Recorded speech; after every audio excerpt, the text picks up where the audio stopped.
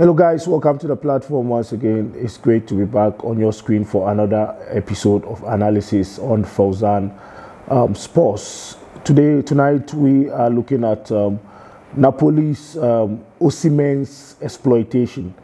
Yeah, by exploitation in terms of financial, that's what I mean. If it happens to be your first time of joining me on this platform, please do well to hit the subscribe button. On YouTube. I'm not feeling the subscribers, so make sure please you upgrade it for me, please. TikTok, a little bit I see it there, and then Facebook I also see some improvements a little bit there. Thank God. Whatever it can be, if irrespective of the size of it, you have to thank God. But on YouTube, the subscribers, make sure please let's do well to upgrade it. I know how challenging sometimes it may be, but hopefully let's see what happens. God richly bless you. All those who have subscribed already, God richly bless you. I extend my hand of prayers unto you for God's continuous blessings unto you as you keep on being faithful to the platform once again and to the platform. Yeah, Victor Osimhen's extension of contract at Napoli. Subscribe, share the program, comment to agree or disagree with me on analysis.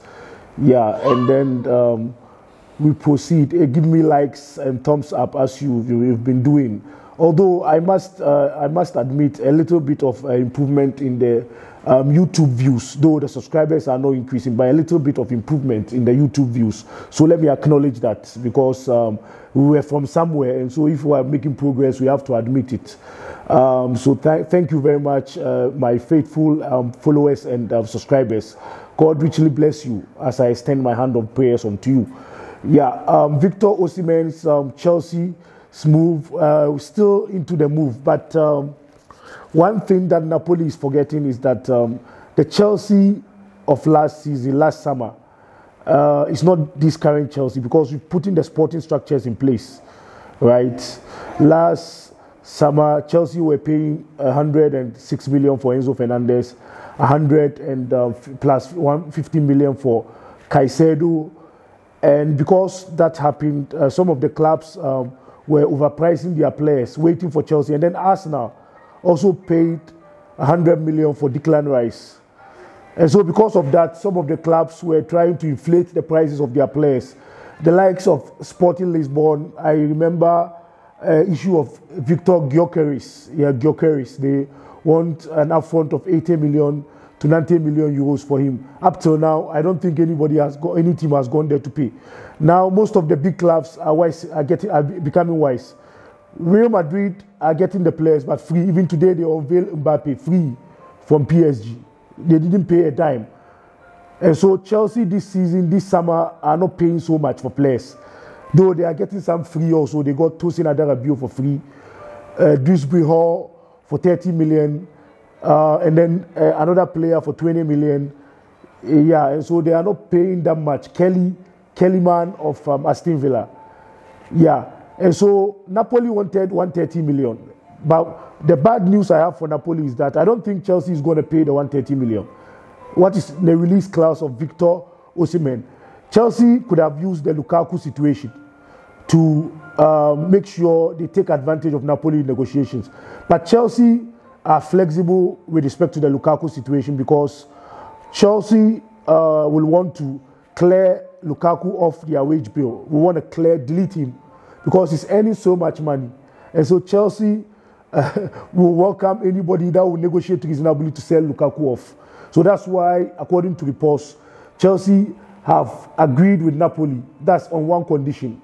And the condition is that if Victor Osimhen is sold, that condition is activated, right? And so that's the only condition that the deal can be effected.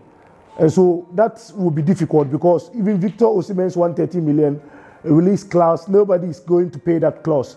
And some reports are saying they are ready to take 100 million. If 100 million, Chelsea will not pay the 100 million. Right? Chelsea are not the last year when they be paying them. Now, Arsenal and Chelsea are not paying 100 million. So the likes of Napoli, who are waiting for 100 million and 30 million for Osimhen, will stay there forever. Nobody will come. Chelsea and Arsenal, Real Madrid and Barcelona, now they are even buying players for free. And then for Sporting Lisbon, Victor Gyökeres, no team is going to pay 80 or 90 million. I'm not trying to give them bad news, but I'm being optimistic and honest with them that teams are wise now. They are not paying such ridiculous sums of money for players. That's Victor Gyökeres. And then there's another player, Ivan Toney for Brentford. Brentford also wanted, initially, they were quoting 100 million pounds sterling. But even they reduced it to 50 million and nobody's coming for Ivan Toney. Yeah, and so clubs are becoming wise. And so if you think any club will come and pay you 100 million, forget it. You will keep your player and you will become a ghost. Yeah, in Africa, in Ghana. Okay, no problem. I won't highlight it in African, what they call it. We are doing English, right? You will become a ghost, just like a ghost to you there. You will stay there. Nobody will come and buy the player, right? Sorry for using the local language in Ghana. Most of you are not Ghanaians, I know. One. And then the second reason why Chelsea will not pay the 100 million for Victor Osimhen is because of the PSR. The profit and sustainability rules has come in and is further worsening the situation. So Chelsea and most of the clubs aren't going to be paying those amount of money. And three, most also equally important, because of the sporting structure that Chelsea has built now. Chelsea doesn't spend recklessly like they used to do. And so it will be difficult for Victor Osimhen to get a buyer. And I know he wants to play Chelsea, but Chelsea ain't coming with the 130 million that he has in his release clause. And so that was the mistake that even he made in extending that contract. He should have put a reasonable figure from 70 to 90 million, so that Chelsea can come maybe 65 or 70 million.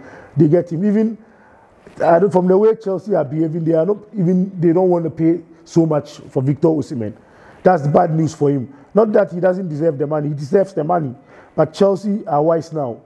And so the earlier clubs start repricing their players, the better, because most of the teams are moving away from buying players for 100 million. Real Madrid started doing it to Armani and some other players, but now Real Madrid has stopped.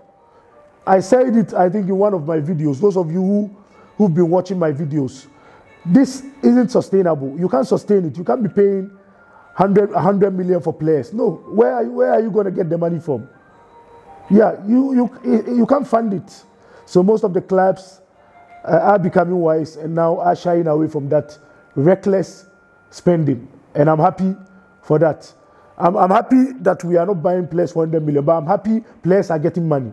So don't get me wrong. Don't say I hate players for earning their money. No, I'm happy they are getting their money. But for buying them at 100 million, 80 million, no, I don't support that. So that's my point. Yeah, and that's the situation with Victor Osimhen. And there's Enzo Fernandez, some racial issues and other stuff, which maybe I will deal with that in another video, not probably in 1 or 2 days to come. I've not investigated that much in the situation. So please, if you haven't subscribed to the channel, do well to hit the subscribe button, touch the notification bell, share the program, and then comment to agree or disagree with respect to this analysis of Napoli's Osimhen's financial exploitation. Thank you very much. Cheers. Love you guys.